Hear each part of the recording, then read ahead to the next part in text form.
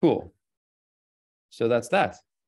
So today, the lecture topic is connectivity. And I'm forgetting to change the battery on my pointer. So it still points, but it doesn't click.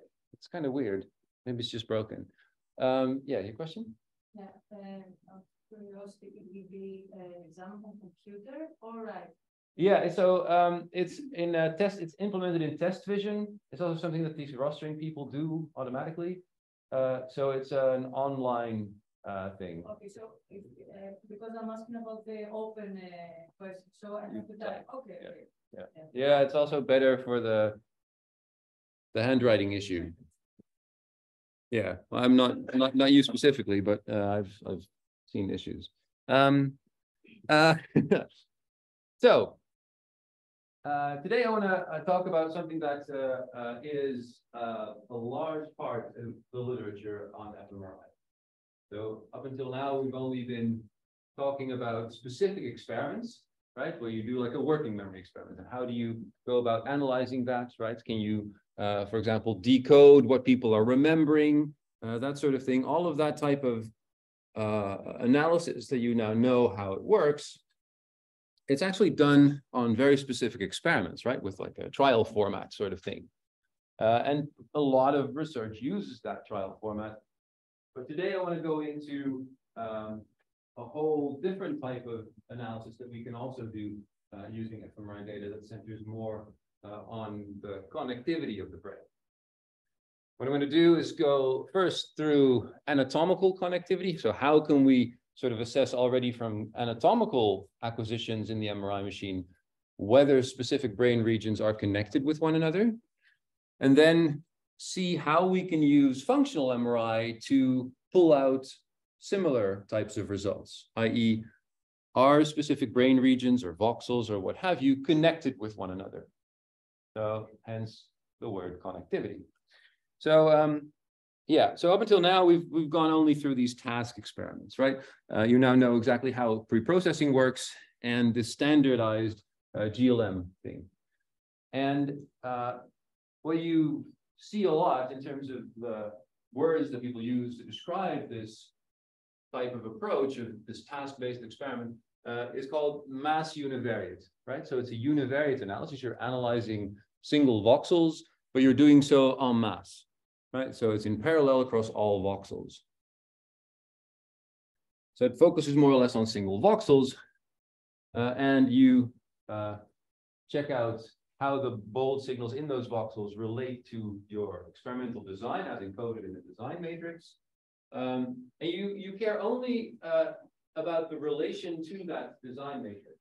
You don't care about what the rest of the brain is doing. Yeah, so it's if your design matrix encodes what's happening on a screen, what you're doing is you're trying to explain brain data only as a function of what happens on the screen and not what happens in the rest of the brain. Yeah? And now, that's kind of weird, right? Because if I show you the same image twice, you'll see the same image twice, but you might have a completely different interpretation of that same image, right? Your brain is not the same brain, even though the stimulus is the same, right? So the stimulus being the same in this paradigm where we relate brain responses only to the screen means that we anticipate exactly the same brain response over and over. But we know that this is not the case. Our brains are global information processing machines, and what happens in one part of the brain influences what happens in another part of the brain. And so if we're interested in that type of thing, and you see how this is interesting, right? It relates to subjective experience, for example, right? That changes as we encounter the same stimulus multiple times. We remember it, for example. All of that type of interesting cognitive processing is not encoded in a simple design matrix like that. So if we want to focus on this, we need to focus on this connectivity. How does one brain region influence the processing that happens in another brain region? Now, the first thing I want to talk about here is anatomical connectivity, because it's really one of the basic things that people refer to when they talk about connectivity. And this is really the mainstay of connectivity. So first, anatomical measures, and then later I'm going to go into functional methods. And so you can see this as according to this schema here, right? We have a brain, and we can take anatomical acquisitions like histology or other types of imaging data and create a structural brain network, right? That's based on the anatomy here on the left side of this diagram. But we can use the MRI machine in all sorts of different ways, right? So we can also get time series data from recording sites in the brain, fMRI, of course.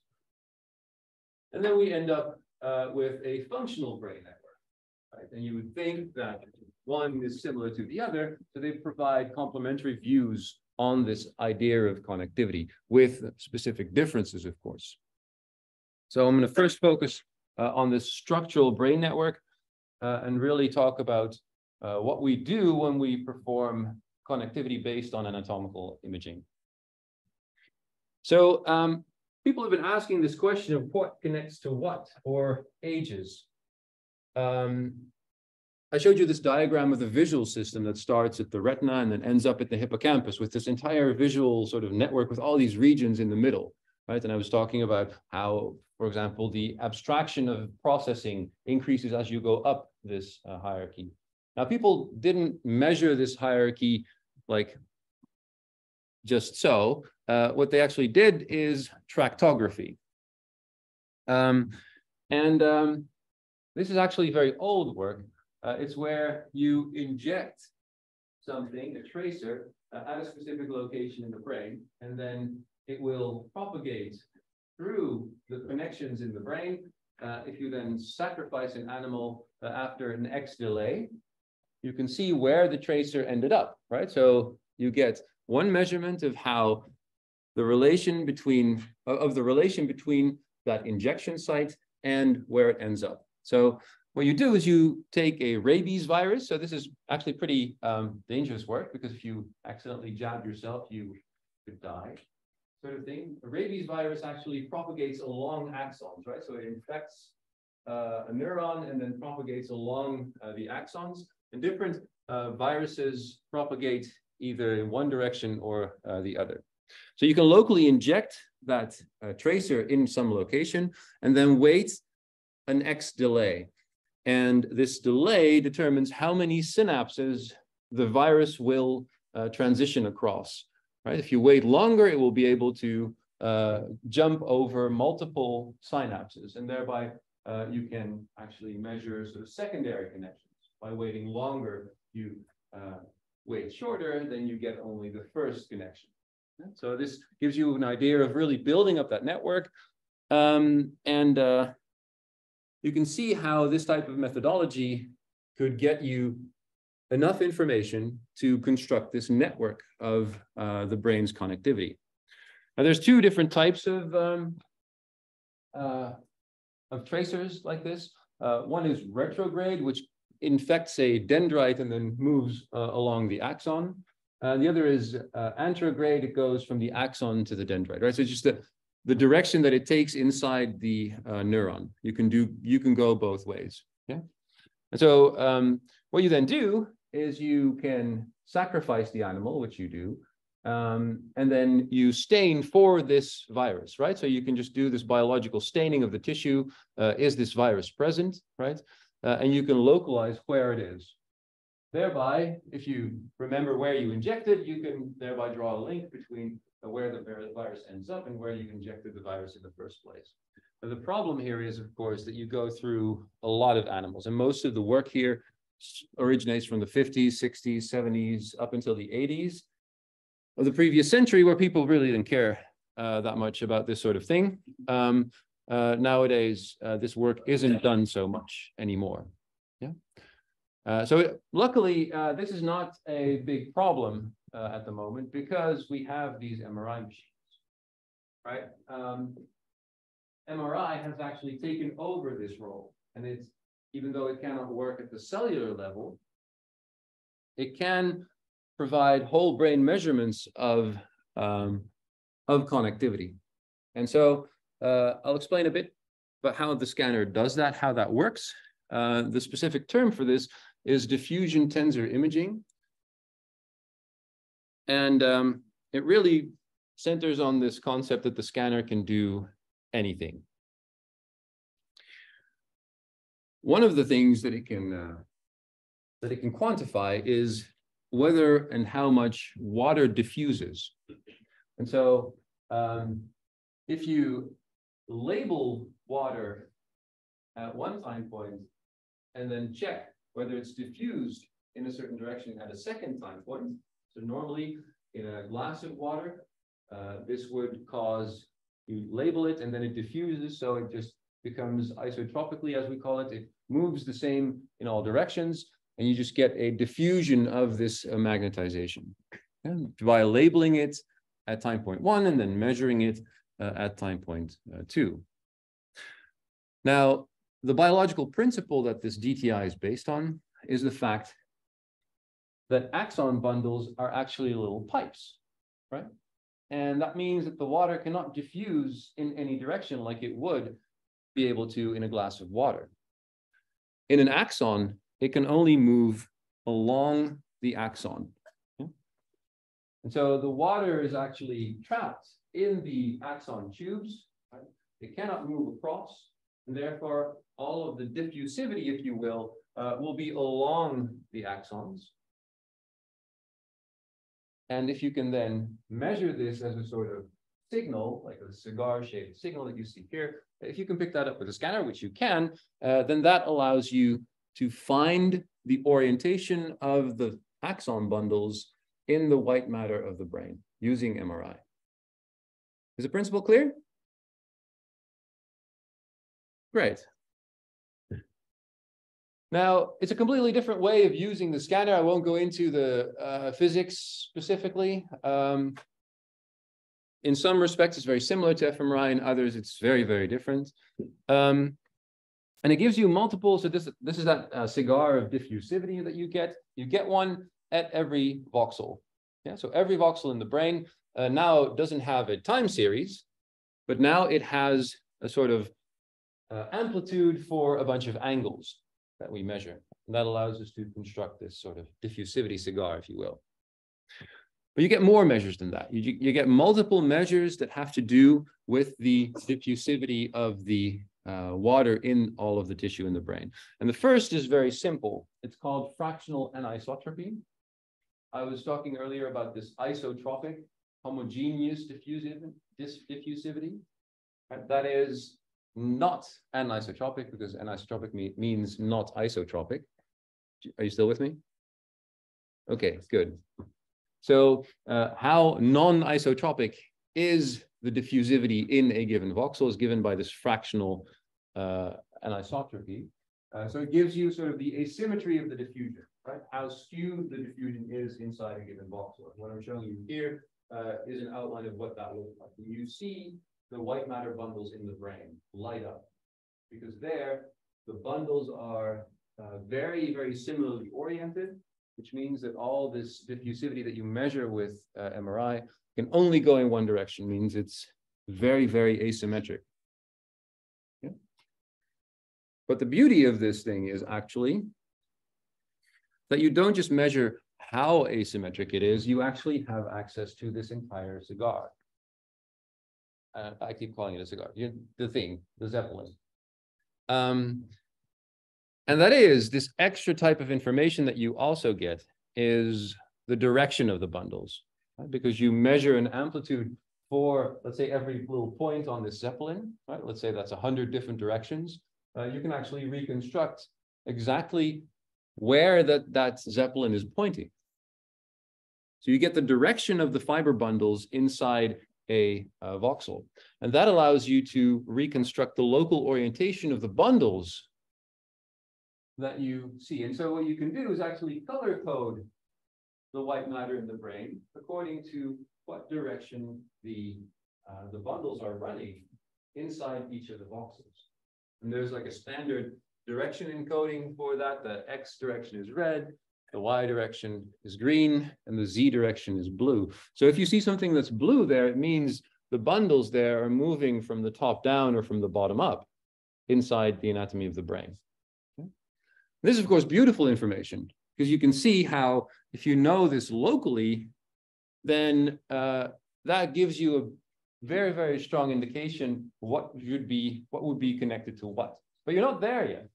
But at this point, we have a beautifully colored brain. It looks nice already, but we don't know yet what is connected with what. We just know that there could be a path between, and we know how that might run. But we actually need to do the work of tracing a possible connection from one region to the next. And we do that by tractography. I've shown you this in one of the earlier lectures, and I'm here just repeating it. So you have to actually estimate for each pair of locations whether a track between them is a sensible hypothesis, right? So this is very computationally intensive, but what it delivers is this actual network of likely fiber bundles in the brain. Now, it's important that you realize that this is a hierarchy of analysis steps, if you will. Yeah, so you start out with the basic information, how asymmetric is the diffusivity at each location.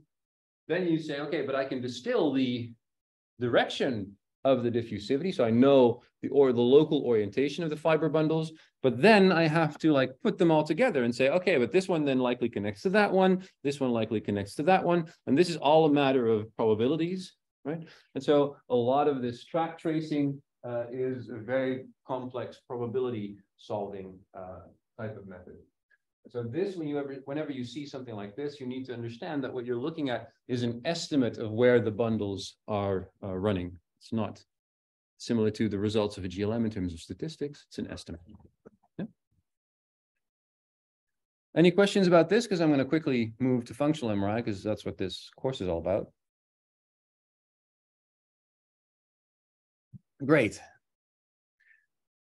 I've never used it myself, so I couldn't explain anything further than what I'm showing you now. One thing that's important, though, is that once you have a measure of connectivity, so for example, what you're seeing here is this is just spliced up into regions. So you can take the cerebral cortex, splice it up into different regions according to, let's say, an atlas, right? We've spoken about atlases.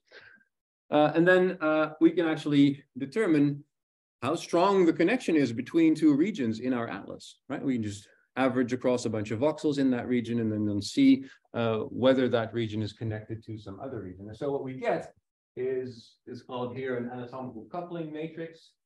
People call this sort of thing a connectivity matrix. If two things are very strongly correlated, then they're bright. If they aren't, then they're dark. Now, this sort of analysis traces tracks from one location to all others and vice versa.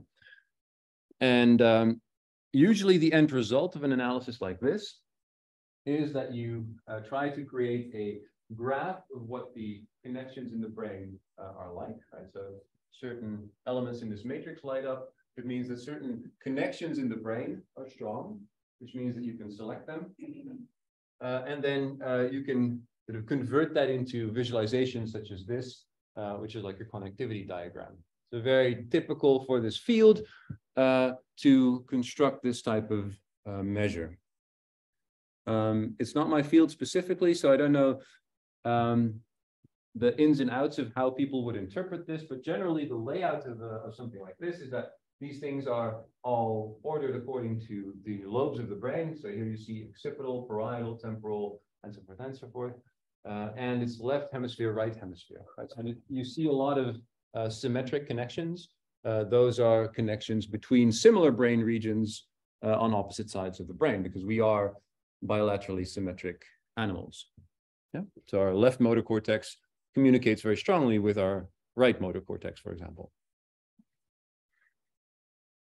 So, yeah.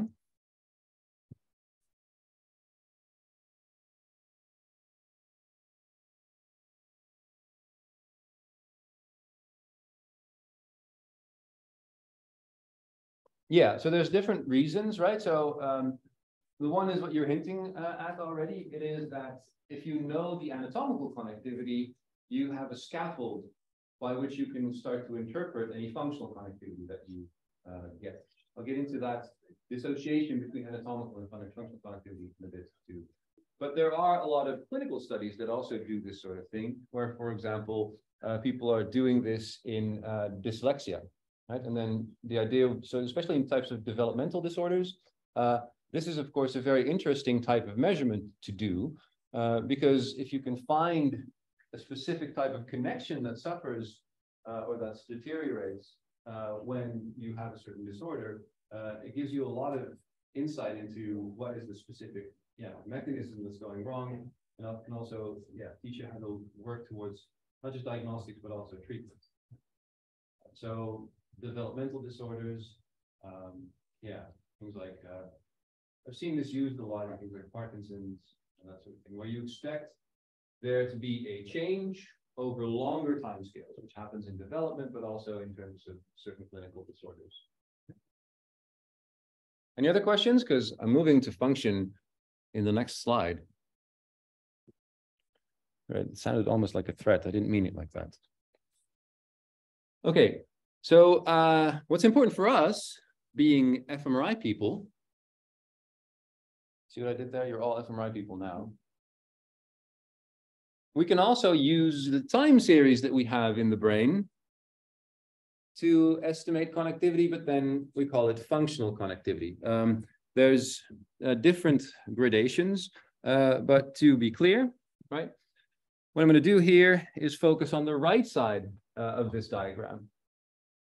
So instead of taking an anatomical measurement, I'm going to take the time series at different locations in the brain, VR, and then using those time series, we're going to try to see if we can find a functional brain network that we can derive from these measurements over time.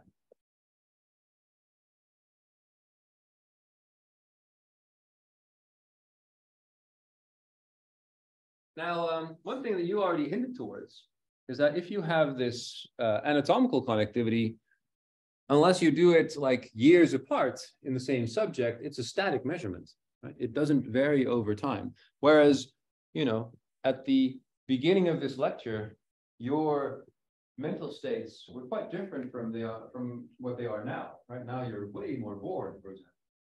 And you see that type of dynamic change that happens on very fast timescales, we are completely, by definition, blind to if we're interested in this anatomical connectivity, right? If we use that as a measure.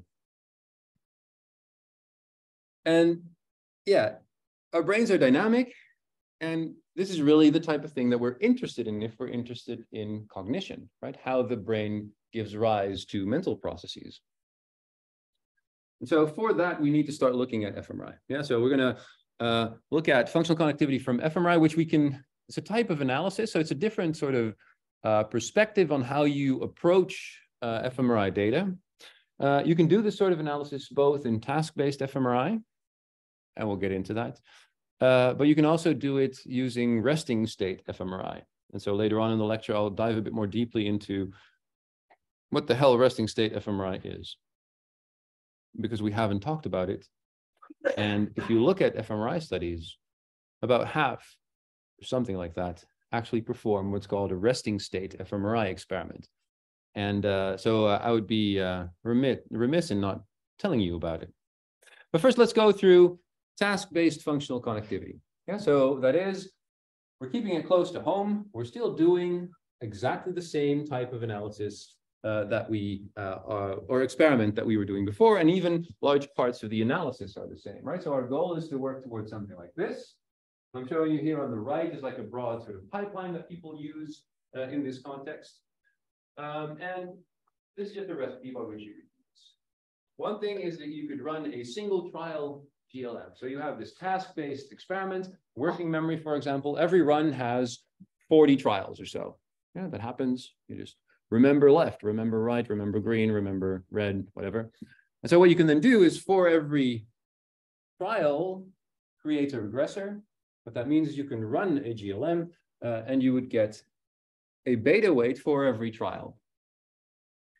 Now that's cool because now you have a beta weight for region 1 for trial 1, and you have a beta weight for region 2 on trial 1, right? And what you could do is then just correlate whether the beta weights in trial 1 are correlated, or sorry, in region 1 are correlated with the beta weights in region 2. Yeah? So for example, is the response in V1 correlated to the response in A1, so vision and audition, on a trial by trial basis? If the response is high on a given trial, are they both high in the V1 and A1? Right? So that type of correlation allows you to say something about whether brain regions work together.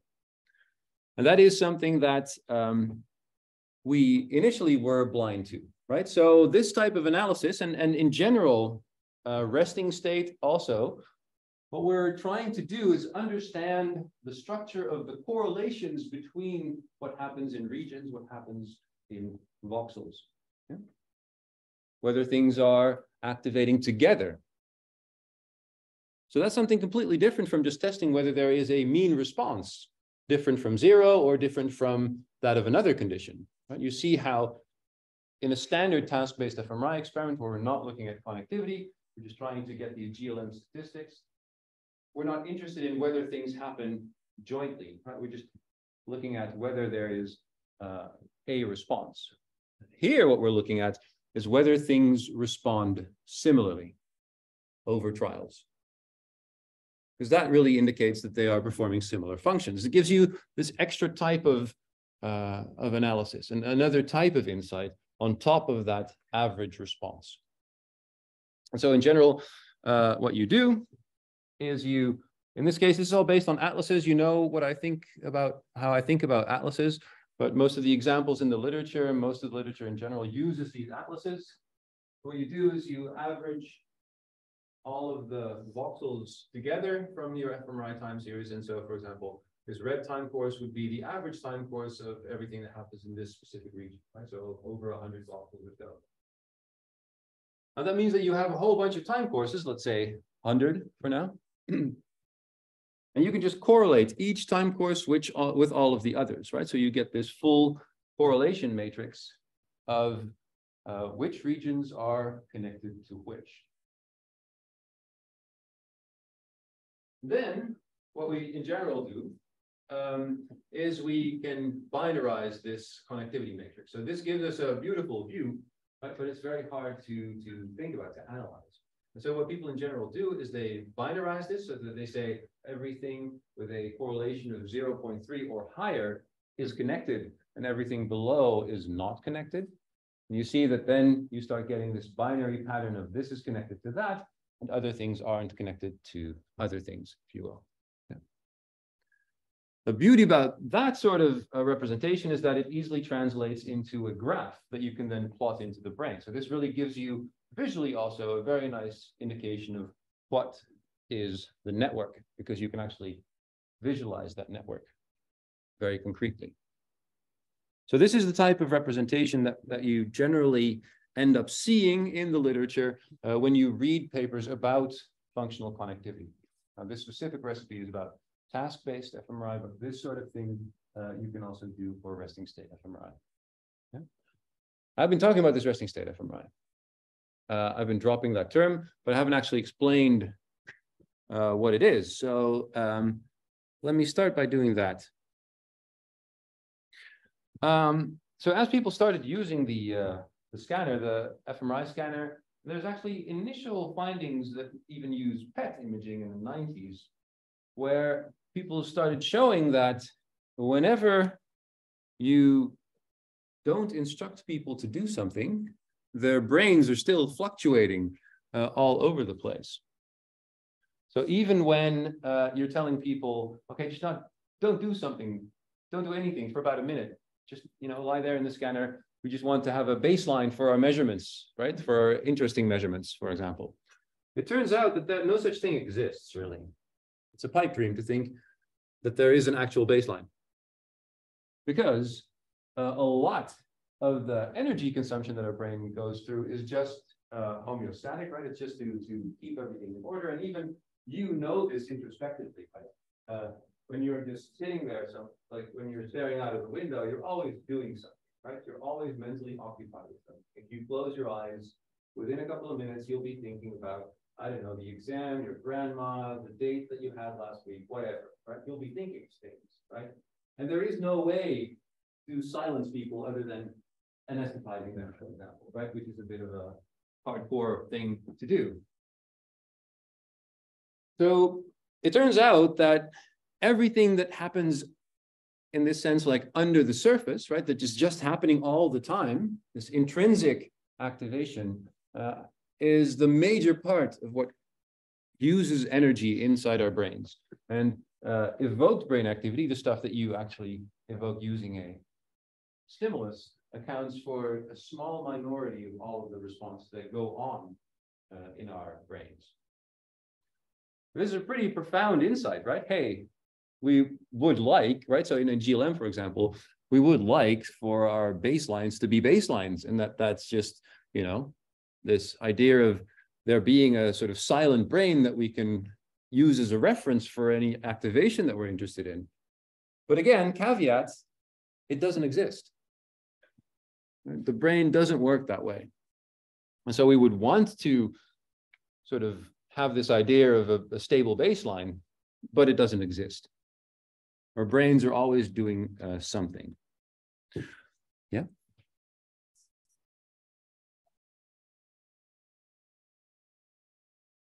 Yes, I'll go into that in a bit.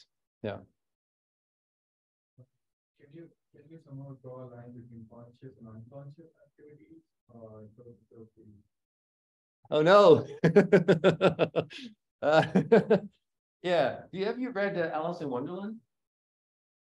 Yeah. So you know what the term rabbit hole means, right? Yeah. So your question is a rabbit hole, and so there's discussions about that. So it's close to my heart. I like this idea of my PhD was on dissociating conscious from unconscious processing, and then looking at brain correlations and things like that. If you ask me, so is it like a personal question? But however you want. Yeah. Okay. So I don't believe that you can say this is conscious and this is unconscious. I think that line that people want to draw between those two categories is made up because the two categories are made up, right? For example, if I throw this pointer to your head really quickly, really fast, right? You'll catch it, I hope. But most of that will be unconscious. It's like a reflex that you catch it, right? But then if you look back 2 seconds later, right? You'll have a complete recall of the instances that went on, right? So somehow, in the moment itself, you're unconscious of the entire thing that's happening, right? You're acting. And then 2 seconds later, all of a sudden, you have mental recall, or you have sort of conscious awareness of what happened. And so there's all of these, I'm just making up an example here. I just think it's very hard to draw the line.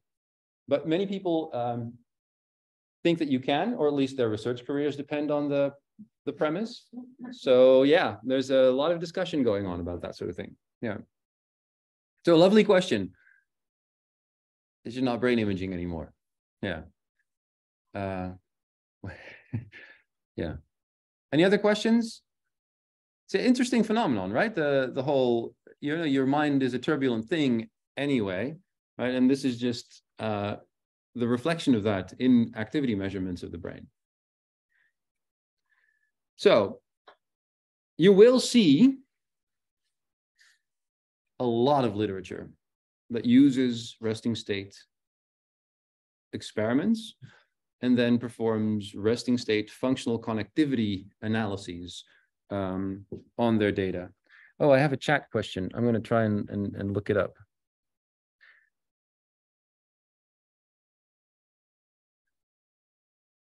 Yes, you can.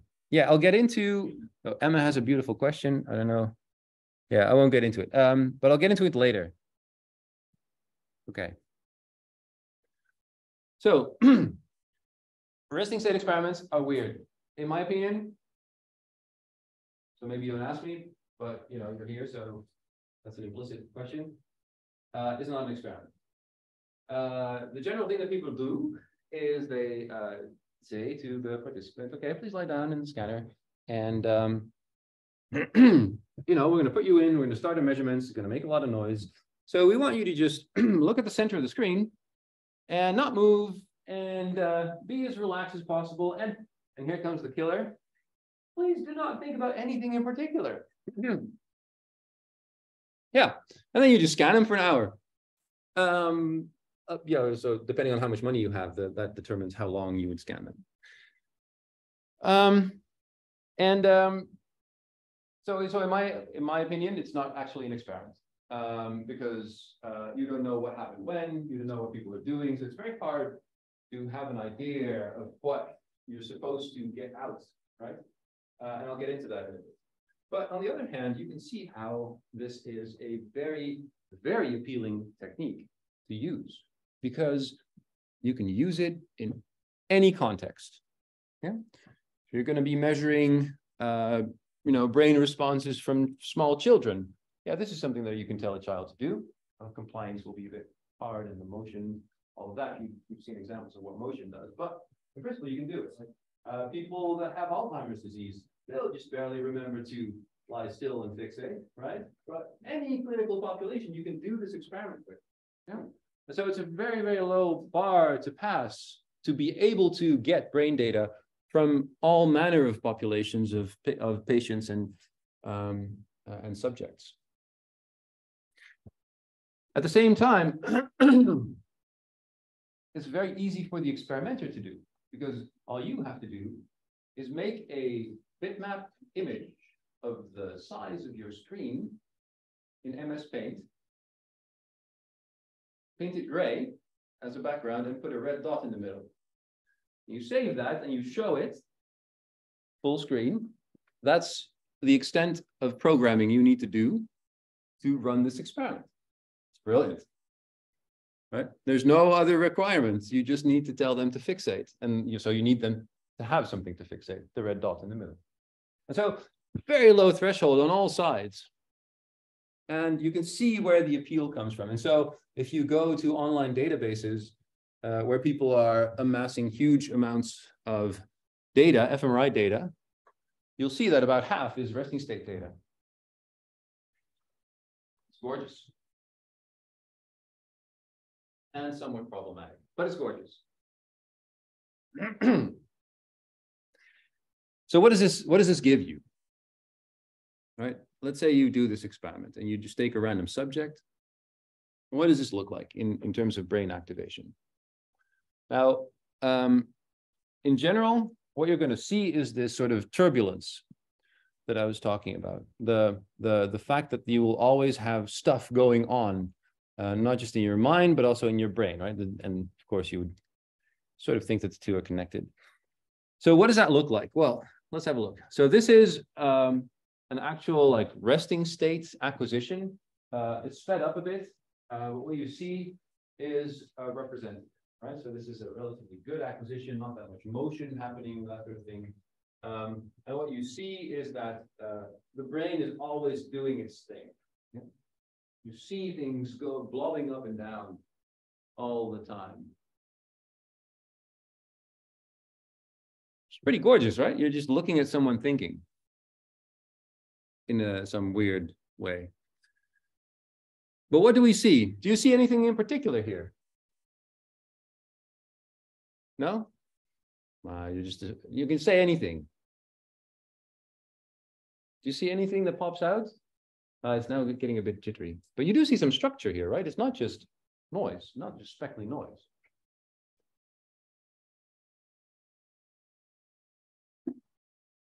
Anyone want to shout what they see? Oh. Somehow the movie is not behaving. So there's certain standard things that. Are you seeing what I'm seeing? There is some structure there, right? It's not just random crap. You see, for example, that this region here, it always seems to be doing more or less the same thing. Now it's blue, and now it's getting red, right? It seems to be coherent, right? It's doing a similar thing even during the resting state. You also see that specific regions always go, even disjoint regions, always go up and down together. So I'm going to pinpoint a couple. So you saw this thing is blue now. You saw at the same time that this thing is blue.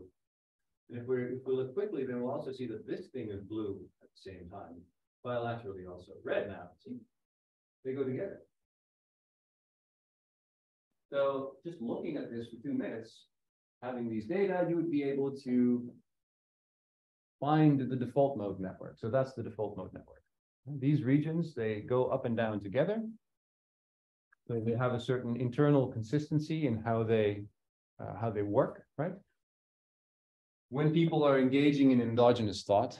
And you also see that there's always a back and forth between these regions turning red or blue and these regions turning red or blue. What that means is that the default mode network regions are in this sort of push-pull with more sensory and motor-related regions.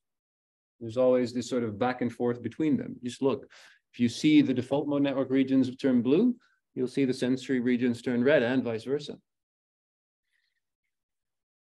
Great. Let's have a break. Let's ponder this, right? And just realize that when you are pondering this, that is happening in your brains. So let's be back here at 5 past on that clock, by the way. So that would be 8 or 10 minutes.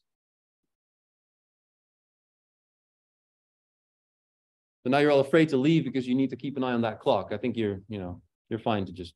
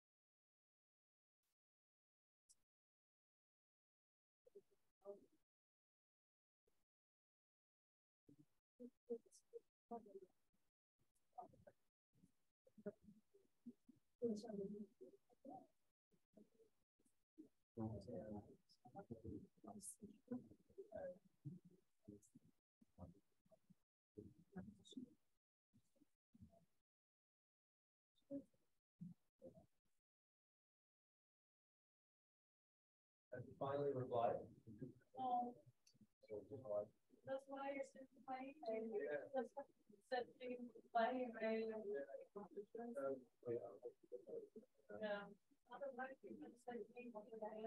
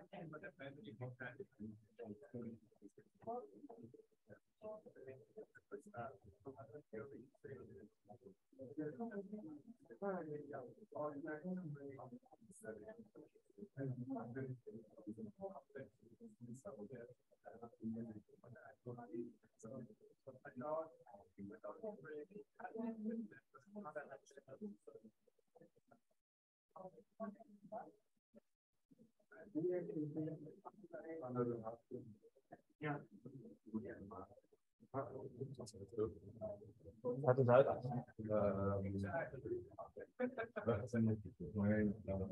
Yeah.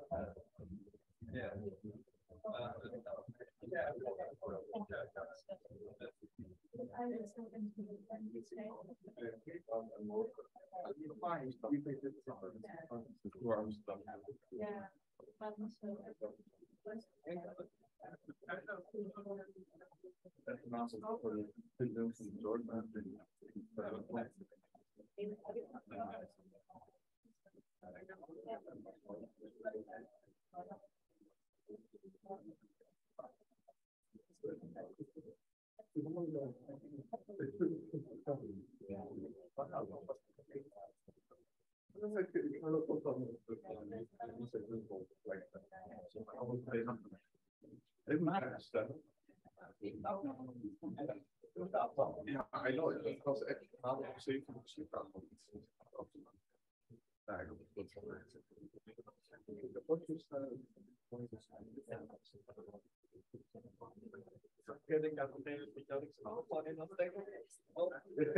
ik dacht dat dat een vraag is. Dan maakt het gewoon. Goed zo.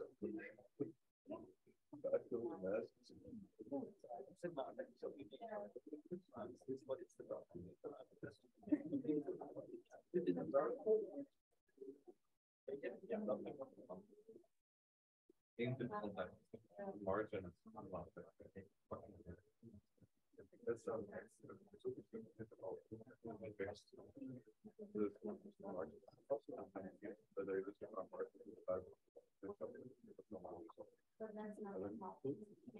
en zoals je twee aan elkaar zet, veel gebruik van elkaar. Ja.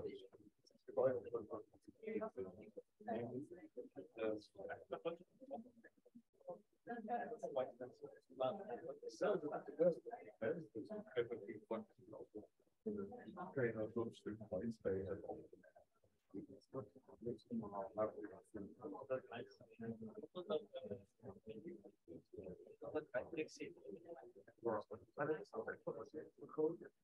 Wat een plaatje.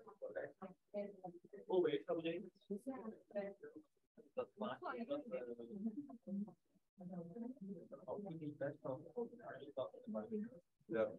En dat is wat zeker doen.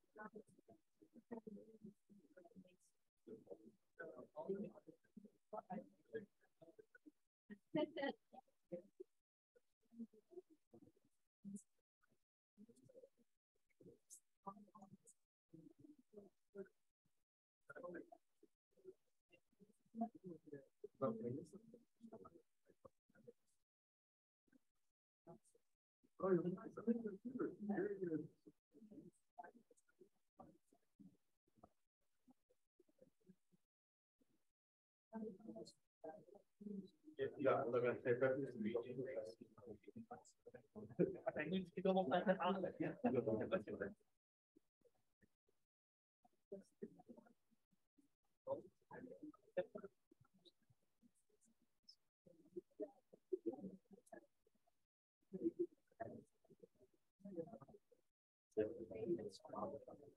alles van dit nog aan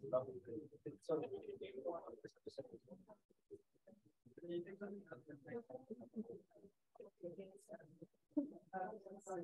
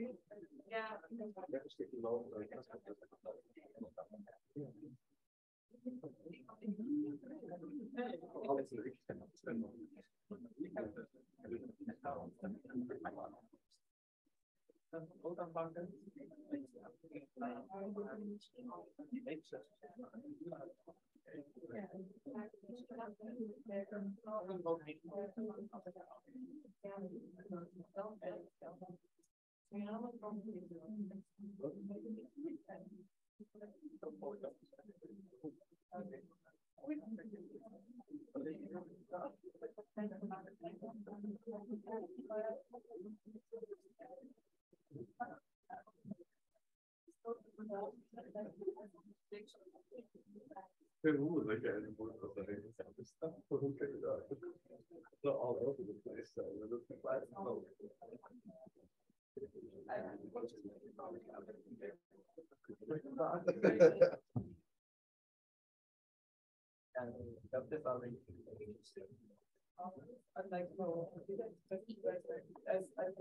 Ah, someone gave me a laptop. Thank you.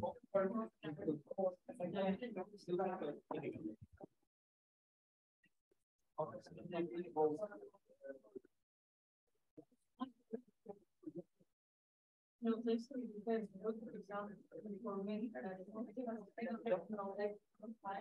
But the other there, you know, with the. Yeah, much for the budget. That's what is the way.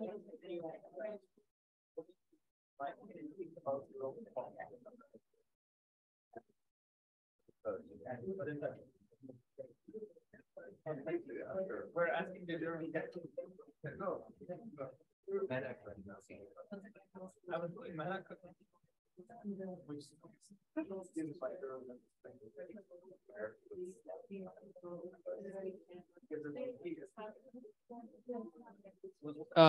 Does the person whose laptop this is need it back, or can I keep it? Yeah. Oh, yeah.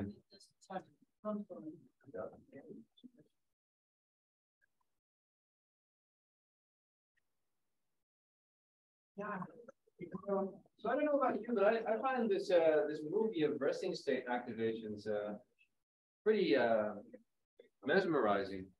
As you're looking at someone's brain sort of thinking.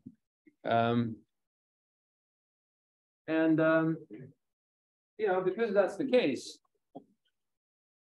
in a very broad sense, it stands to reason that for certain clinical things, certain disorders, certain mental states, you would think that that is different, right? Somehow this resting state, the patterns of resting state connectivity are different. And it turns out that that is really the case also, right? So there's a lot of work done looking at resting state connectivity between specific regions, but also other methodologies. And here people are looking specifically at the subthalamic nucleus, because that's the reason where one would put the deep brain stimulation electrode in Parkinson's disease. That's with the critical region, that sort of thing. There's others by, you know, relating to pain and the effect of placebos, for example. There's also Alzheimer's disease connectivity with hippocampus, right? And so you're seeing in a couple of these examples, using a few examples. I'm still here. Yeah. in these couple of examples, you already see one mode in which you can start to look at this type of data. You can start to pinpoint a specific location in the brain and then see what other regions correlate with that region's activations in the resting state. Yeah. So that's cool. It's also very easy to do. So how do you go about this sort of resting state functional connectivity? Well, this is the same sort of pipeline that you would implement as for the task-based MRI, right? So there's no real difference other than that here, these are continuous time courses. They're not beta weights. Otherwise, the analysis is very, very similar. So the really nice thing is you don't have to do an actual experiment, right? You just ask people to lie still in the scanners, totally chill. Yeah, like I just said, the analyses are all very similar to what we could also do with task-based fMRI. And usually people use regions of interest for this. This also means, if we just take a step back quickly, right? This also means that if you take an atlas and just average 100 or so voxels together, and then start correlating that with other regions, of course, there are all the pitfalls that we talked about that have to do with the use of atlases, the co-registration across participants in an experiment, the individuality of brain organization across different members of our species, all of that, right? That all goes into this. So an analysis like this is inherently coarse because you're averaging across such large populations of voxels. It's inherently also quite different from this idea that you want to know exactly what each voxel represents in terms of information processing, like we saw in the encoding models lecture, right? The approach here is a much more data-driven one and a much more broad strokes one. And I want you to realize that that is the case, right? You now know the sort of landscape of different possibilities a bit, and this allows you to place this type of approach in that landscape. You get an idea of the things that you could do with this type of approach and the things that you could not do, perhaps. Yeah? So the task-based experiments are very much on activating the brain. This is kind of like somewhat neutral, but do you also have like the relaxing side, such as yoga or meditation, and then to see what the brain activity does? Does that like, is it the opposite of the task-based, or would you get similar results as the resting state? Yeah, so that's a good point, because people do experiments where they try to manipulate the sort of mental content during the resting state, right? And so if you ask someone to meditate for 5 minutes and then ask them to imagine having a very painful left foot for 5 minutes, you could, do this whole analysis pipeline, right? And then find that certain brain regions correlate with one another in one condition, but not in the other, right? The end result here, like from this level, like so these input data are different, so this means that this correlation matrix is probably going to be different, which means that if you binarize that matrix to perform this graph construction operation, then you'll find a different graph if the differences are large enough. Yes. There's even, and I'm not, okay, now you're tempting me to start going into a certain direction. So there's also an analysis technique that's called time varying resting state analysis, where people just do this entire analysis for chunks of a minute of data, and then they slide it across the data set. So let's say if you have 15 minutes, you could do it like minute chunks. You get 15 measurements over time of the connectivity structure within those minutes. And then you can look at, dynamic changes in the resting state connectivity, right? So yeah, the sky is the limit, the world is your oyster sort of thing, right? Anything that you can think of, you can in principle do. And it's all a big data analysis exercise. So it's fun. Yeah. So in general, this sort of thing requires that you understand things like graph theory and that sort of thing. But the simplest analyses, like I also showed you in those clinical examples, are much more straightforward, and they have to do. Ooh, why am I trying to take a picture? They have to do. Yay. usually by being much more focused, right? And you saw this example, these two examples in the clinical sense also, where we have a specific brain region that we think is implicated in some sort of disorder. We use that as what we call a seed region, right? So we take the signals from that region, we correlate it to the rest of the brain. And what we then get, for example, is these seed to brain connectivity maps. Yeah? So this gives us a way of sort of condensing the movie that we saw into a single image in terms of what is connected to that single seed location. So in this case, this is in the temporoparietal junction. I think most people would say that this is still part of that default mode network. And what you then see is that all of the regions in the brain that have to do with things like attention, outwardly directed attention, they are negatively correlated with that. That's what the blue color stands for. Okay? So a very simple analysis. You just pick a voxel and correlate the rest of the brain with the time course of that voxel. It's very simple. So you can do this also by selecting specific regions, for example, from an earlier experiment, right? You can do a task-based experiment, perform a GLM, and say, these are now my regions of interest, and then look at the resting state connectivity between those regions of interest. So that means that you have already zoomed into a network of regions that you think are involved in a specific type of cognitive process. That's what you see here. And then you can also, really look at the connectivity matrix, not just based on an atlas, but based on specific regions of interest that you're interested in. Yeah. So this is the way that you generally approach this sort of analysis. You first want to have a clear idea of what you're looking for, because otherwise you end up with a huge data analysis problem that becomes really, really difficult, like technically very demanding. You can throw, the kitchen sink at it in terms of analysis techniques, right? So you can go full on machine learning on a resting state data set.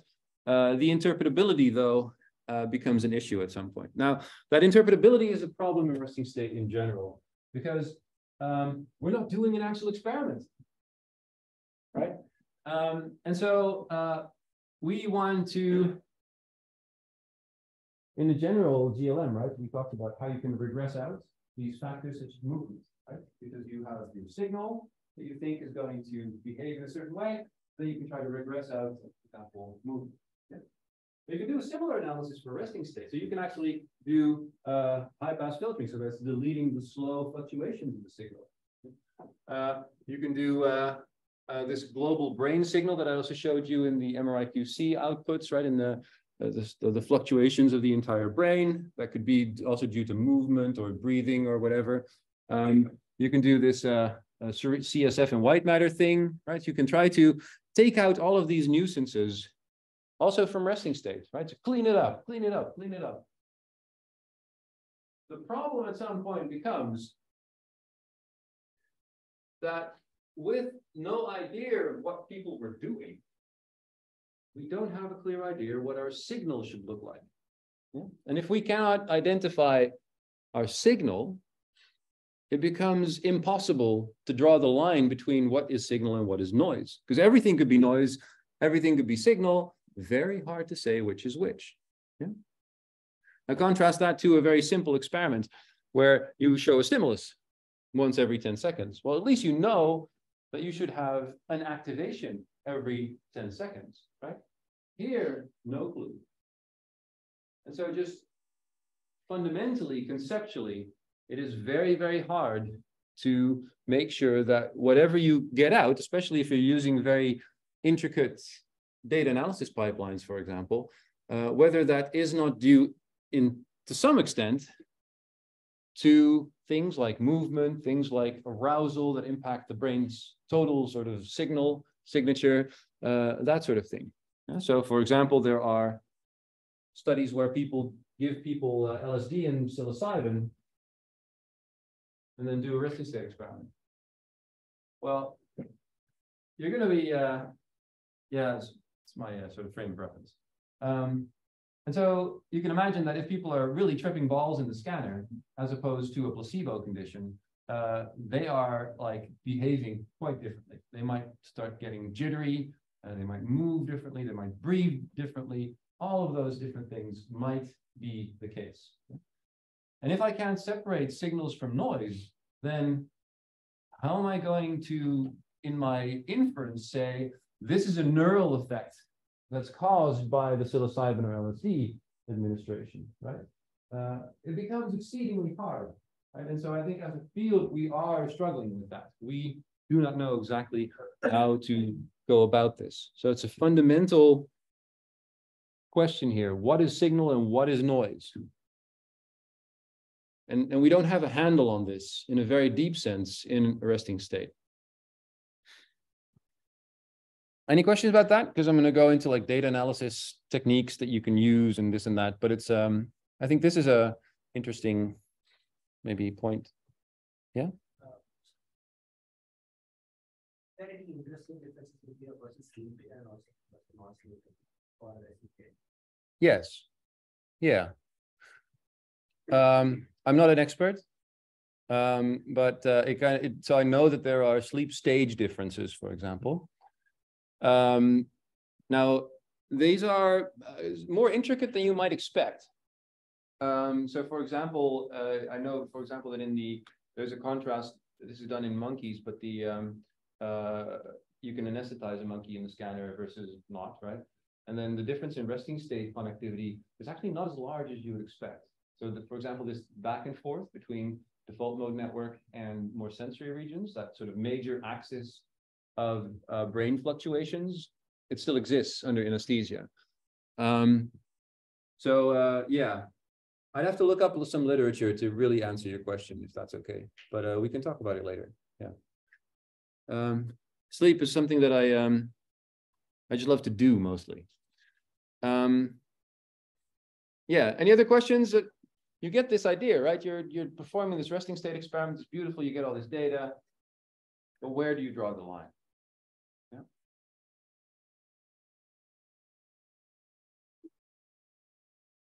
Great. Now, like I said, you want to start your analysis by doing something that you know makes sense, right? So, for example, in those clinical studies, you pinpoint a region as a seed, and then you look at how the rest of the brain corresponds to that region's activation, right? That's what the functional connectivity allows you to do. But you can also imagine that that is very, very sensitive to your initial preoccupations, right? If you think that some region is important, you might be missing some other region that might be much more important, but like no one else had looked at it before, and so it's not part of your hypothesis, and so you can't know, right? If you don't select it as a seed ever, then it doesn't pop out in your analysis. So very important to sometimes also use more data-driven approaches. And I just want to highlight one or two examples. So, and I'm not going to explain the method in detail. I just want to show you this as an example of how people use specific, more data-driven techniques to also analyze, for example, resting state data. So what independent component analysis does is it takes this big matrix of voxels by time points, and it tries to find structure in that in a data-driven sense, because it tries to find spatial components that have a specific time course that are together maximally independent from the rest of the activation. So you can find groups of voxels that co-activate in a data-driven way. Yeah? So this is a standard data analysis signal decomposition technique. It's similar to, for those of you that are aficionados, similar to PCA. And it's very easily implemented in a neural network. All of that is, it's 2 lines of Python code. You can actually perform this on the brain. And so what you get out is exactly what I just said, these groups of voxels that co-fluctuate. Okay? And of course, because they co-fluctuate, they also have a common time course.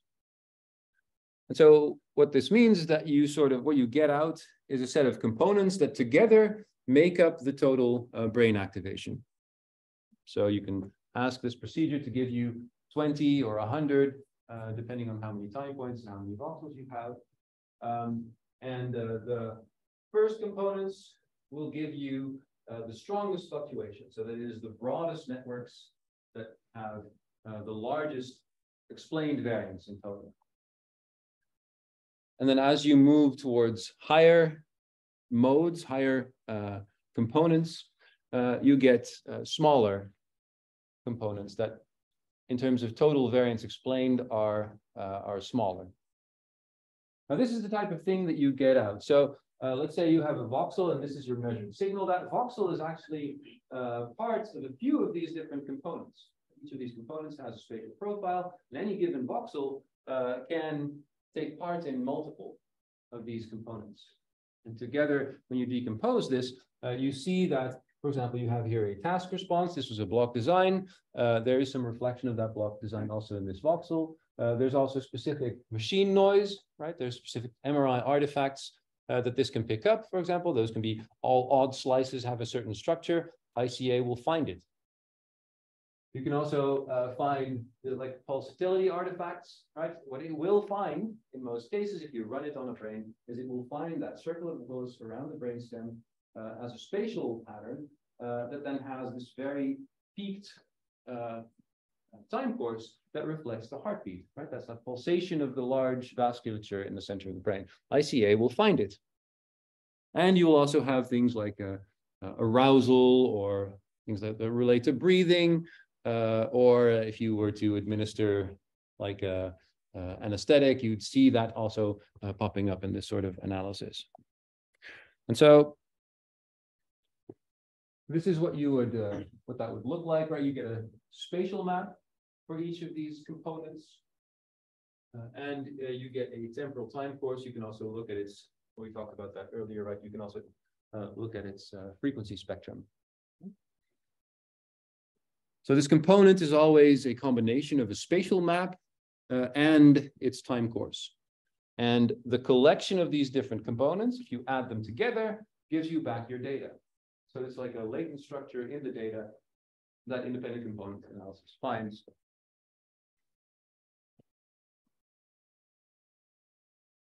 Now, what are the standard components that you find? If you do this on 100 subjects, you will find structure that's common across subjects. And these are a few examples. So people call these resting state networks, because these are those components that fluctuate together as you have people just think about their grandmas or whatever in this resting state experiment. And so you often get these specific networks, among which, of course, this default mode network, they always activate together. You saw that in that movie. Yeah. And so independent component analysis picks those up, just finds them. You also have a visual network. For example, here, you see that that's the visual system. Then you have this self-referential system. It's where all of the value-based decision-making processes happen and all your, how do I feel about myself, sort of thing. And then you have like different attention networks, like this dorsal attention network is when you direct attention outward, but based on an instruction or what you want. Whereas this ventral attention network is how you direct attention based on cues from the outside world. So if like you're in traffic and something happens that you see, it picks up your attention. That's what the ventral attention does. And anything language and auditory related, it also has its own network. You can imagine that these sorts of functionality actually trade off in your resting state cognition. Right? As you think about different things, sometimes you're listening to self-talk, right? What about you're talking to yourself sort of silently in your head? And other things, you're doing something that's more, you know, just imagining how you would navigate home as you're finally let out of the scanner, right? It's a completely different type of cognition. And we already know from that decoding lecture, right? When you ask people to walk around in their house mentally versus playing tennis, it gives you completely different patterns of activation, right? This is just a way of picking up those patterns of activation during the resting state from the data. Yeah, and this is the result that you get. So whenever you see that sort of thing, don't be scared. It's actually very simple. Also conceptually, internally, it's not a very complicated analysis. But this is what you might see in certain outputs. It's important to be able to identify those. Now that's all great, right? So we can actually make sense of these resting state fluctuations. But again, we're still stuck with this problem where how do you compare across subjects, right? You have to like go to M&I space and say, ah, yeah, your component 12, it looks a bit like this other subject's component 9 in that they're both similar to the resting state network. So let's just say that 9 and 11, or what did I just say, are the same thing, and then we'll average them together, sort of thing. So group analysis is really fraught here. And so we want to go a bit further, and we want to really look at how different subjects are similar. And we want to go in that direction, right? We want to draw conclusions about how different people's cognition works. But how do we do that? We also want to know, for example, how similar different people's cognitions are. Right? We want to go to that population level, but how do we do it?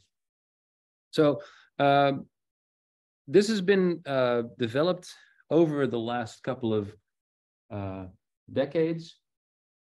There's a lot on the slide, but let me unpack it for you, right? So if you do a resting state analysis and you want to compare across two subjects, it's very hard because no two people are thinking the same thing at the same time when you just ask them to lie still, right? People are unique, good and bad. So the problem with this resting state is there is no real link between two brains. And so you really can't say, I'm now picking this voxel in one brain and I'm correlating it with someone else's brain, right? In order to be able to do that, you need to know that the two are linked in terms of a stimulus. And that is why when people are interested in intersubject correlations, what in general they do is they show movies or they do something else, like have people listen to stories.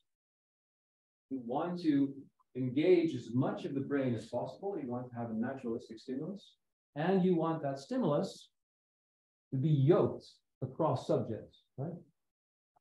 You want it to have exactly the same time course across two different subjects, because only then you can pick a voxel in one brain and see how that voxel connects to all of the voxels in someone else's brain. Yeah? So you can trade off a seed in one brain region from one person with the activations in another brain.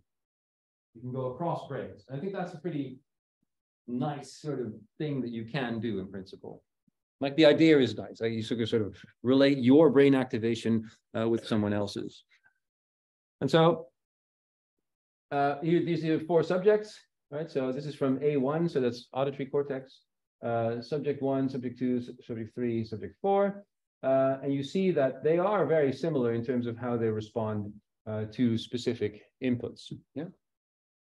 And so you could here there'd be a pretty high correlation there, right? So if these came from the same brain, you would say, they're connected, which is funny, right? So what you're looking at is similarities in terms of how different brains analyze that given stimulus, that rich stimulus. So it's really having this synced experience between subjects that allows us to be able to perform this analysis. And the beauty of this is that you can actually do pretty cool things then. For example, what you see here on the left bottom is a study from NYU where they're doing this analysis. So for every voxel, for every location in the brain, what they're quantifying is how strongly the signals in one person's brain are the same as the responses in other people's brains. So you get this beautiful map of how similar brains are when they're watching a movie. And you see that this scales with how interesting the movie is. So this is Washington Square Park. It's a sort of movie where someone is just walking along Washington Square Park in real at real speed, right? So like this in Washington Square Park, which is just a park with a big arc in the middle. So it's like a square next to the university. And so not that much happens there. You're not yoked to each other, right? You're not synced to each other in terms of brain activation because it's boring, right? Because everybody's just sitting there like, yeah, nah, I know this. I just walked through this park to get to the scanner. And so you're just doing something that's very similar to resting state, right? Everybody thinking their own thoughts because it's a boring stimulus. But as you then make the stimulus more interesting, you see that the patterns of activation become more and more similar across different participants. That I really find very, very cool, because you actually see that this is a neural measurement of movie quality, right? It's true IMDb. This is what tells you whether everybody experiences a movie in the same way, right? If a director is really good, they are taking you by the hand and really conducting your experience, right? That's what you actually see happening here. So it turns out that spaghetti westerns aren't so bad, and Hitchcock really was a very good director. So you get the charm here, right? I think I like it. It's playful, and that I think has merit. I understand it's no more a resting it's more of you're showing them a stimulus and expecting yourself to respond, but just that you're not quantifying the specific experiment. Yeah, it's very data-driven still. Yeah. And the quantification that you're doing is also still very simple, right? It's just a correlation. Yeah, what you're measuring is really how much of the brain is synced to the movie in the same way across individuals. Yeah. But it's, yeah. And it doesn't pretend to be more, right? It's just a fun way of, IMDb probably paid for that study. I don't know. But you see this, so you see where the idea of functional connectivity, i.e. looking at the correlation structure between voxels, where that comes from, right, in the previous slides, and how you can then start to play with this concept across observers, right? If you know that you can have a handle on this correlation structure, you could do the playful thing and say, what about across observers? That would be interesting. Yeah. And you can go even further, which of course people do. You can even do this across species. So in this study, people showed the same movie to monkeys and to humans. Then it means, by the same logic, right, you can pick a voxel in a human and correlate its time course with the monkey brain. Yeah. So it's really this sort of thing. You're using that movie as a link between two brains, and in this case, across species even. It's pretty out there, but it works. And so that's what you're doing, right? You're taking you can take like a voxel in a monkey brain and correlate it with all of the voxels in a human brain, or vice versa, as you see here. Yeah. So very simple. Still, you can see this as a sort of seed-based analysis or what have you. But the logic is the same, right? You're trying to get at this correlation structure. And in this case, it's not just for fun. Well, it's always for fun, but what's important here is that it allows you to then trace how the brain organization of these two species bifurcated, right? What is different? Because if you do this all throughout the brain and they end up being exactly the same, right? So there's no really like changes in organization that you see from that. You know that they're very, very similar species. It turns out from this analysis that's not the case. So what you can do is do monkey-monkey. You can do monkey-monkey seed-based correlation, where this PIT is the seed region, and you see that there's a bunch of visual regions here that activate similarly, right? So you see this is the source region, and it's just a bunch of visual regions there. But if you then take this region and you do monkey-human connectivity, you actually see that the structure of the human the high-level visual system that you see here in the monkey is actually quite different. It arcs there, so the connectivity with that region arcs over there, so in that direction, instead of like so. And you see that there's actually a supplementary region that's there that seems to be performing a similar role. Yeah. So what you have here is a very sort of appealing way of being able to relate brain regions across species in terms of their functionality, right? Because they're both working on the same movie material.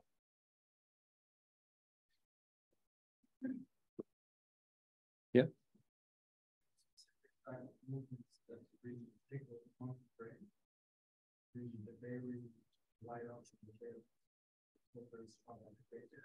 Yeah, there are. They're very similar to human movies, but they're then tailored to monkeys. So it turns out that in the frontal cortex of monkeys, there's an actually, the people that generally we're all blind to the frontal cortex of the monkey sort of thing. There's a few eye movement regions, they're about there. Otherwise, all of this is sort of, people don't really understand what it does. Until this reviewer from, a researcher from Columbia University in New York started doing experiments where they let the monkey see not Sergio Leone spaghetti Western movies, but actually movies. There's this beautiful documentary, I don't know if you know it, Monkey Kingdom. It's like a Disney documentary. You should watch it. Anyway, there, you know, it's social situations that monkeys are in, right? So they're like foraging and they're like doing their sort of cuddling things and whatever it is that they do, right? And it turns out that then you see a lot of activation throughout the brain. So they're really then trying to interpret the social situation that the conspecifics are in, right? And that's the sort of cognitive operation also that a lot of the brain is devoted to, right? They're also a social species. That's also what our brains do a lot. Yeah. So yeah, if you don't have a stimulus that's tailored to the subject, then of course, then yeah. Yeah. Yeah. Do you want to know? Yeah. So the monkeys are generally they're not lying down on their backs. They don't like that. So they're put in what's called a sphinx position, like in the Egyptian sphinx thing. So they're in like this sort of chair that they're upright. And then these are all plastic. They're sort of transparent. And they sort of screw something into the skull of the monkey so that they're still. Yeah, and they're never still. And then the monkeys, they inject with what's called myon. There's manganese iron oxide particles, which gives a sort of bold response type thing, but much, much stronger. And so it has a different shape for bold response, but you can still work with it. And so you just show them the same movies. It's a bit horrific. Yeah, like animal research is sort of a strong stomach material. Yeah. But it works. It's in all other respects, it's very, very similar to human work. Yeah. Yeah, interesting, right? Not that, but this. Okay, I just wanted to highlight one thing. Emma has a question. Yes. So time lag things. I'll show you something similar to what your question is about, and hopefully we can then talk more, right? I showed you this movie earlier on also. This is that slide that goes into cross-subject variation in terms of anatomies, right? So again, this is the curvature pattern of many different subjects, but all mapped onto the same standard surface, right? And you see that there's just so much variation in exactly where these sulci are, right? This is based on the best possible alignment that we have nowadays. There's just so much inter-observer, inter-participant variation. This also means, of course, that if we pick one voxel here from one person's brain, yeah, you know, it's not going to be the same voxel in another person's brain, right? And that is a conceptual problem. That inter-individual variability is something that we need to work on. It just turns out that we have a very nice method to fix this problem in this connectivity arena. So it's called hyperalignment because it's a technique developed by an American. And what it does is it tries to align different individual brains, not based on the curvature pattern of the anatomy, for example, or the histology or what have you. But what it does is it performs what's called a Procrustes analysis. What that does is it takes that connectivity profile of a given subject's brain, and it tries to map it onto another subject's connectivity profile. So what this means is that the voxels are not being aligned in terms of anatomy, but they're being aligned in terms of their correlation structure. This means then that you can create a sort of common space where these fluctuations live, and that gives you a sort of functionally defined, based on connectivity patterns, for example, alignment between subjects. And it also means that your alignment between subjects becomes much stronger, much better. Right? Especially in these regions where there's large intersubject variability, this can change how voxels overlap with one another. And you see an example of that here, for example, during movie viewing, right? This is the intersubject correlation when you do just anatomical alignment. So there's some correlation, but it's very, very specific and mostly in the back of the brain. And here is the connectivity after you align these subjects using this hyperalignment tool. So this Procrustes analysis is a very standard data analysis that you can perform. So in any package, you can immediately implement it. Yeah, this is one way in which people are trying to use, let's say, the information processing characteristics that we can map using fMRI in order to find this common space in which subjects are more similar. Of course, this is like a machine learning type approach where you should never use the same data for the alignment and then for the analysis, right? This should be separate parts of your data. But if that's, as long as that's the case, then it will help produce more similar patterns across subjects. So I hope that this shows you then that, you know, all of this connectivity analysis, it's not just, you know, sort of made up data analysis, but it does give us a different perspective on how fMRI data work, right? And it can allow us to, in some way, alleviate or fix certain problems that we have if we only look at the data itself. The connectivity is, in that sense, a very beautiful sort of way of looking at higher order aspects of brain activations.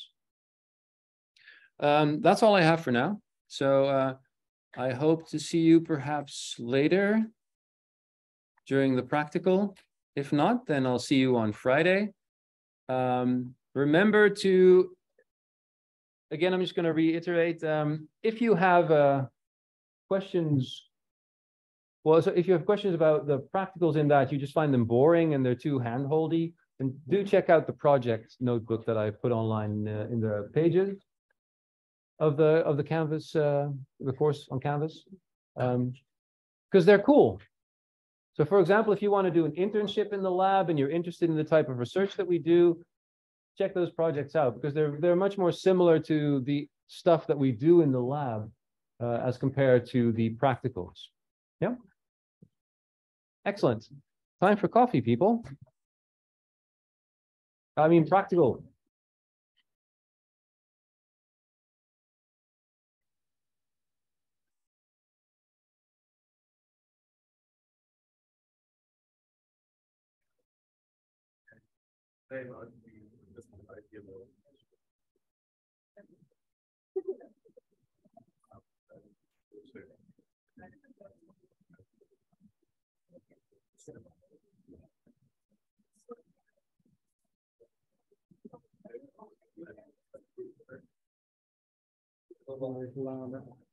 Ik ben niet heel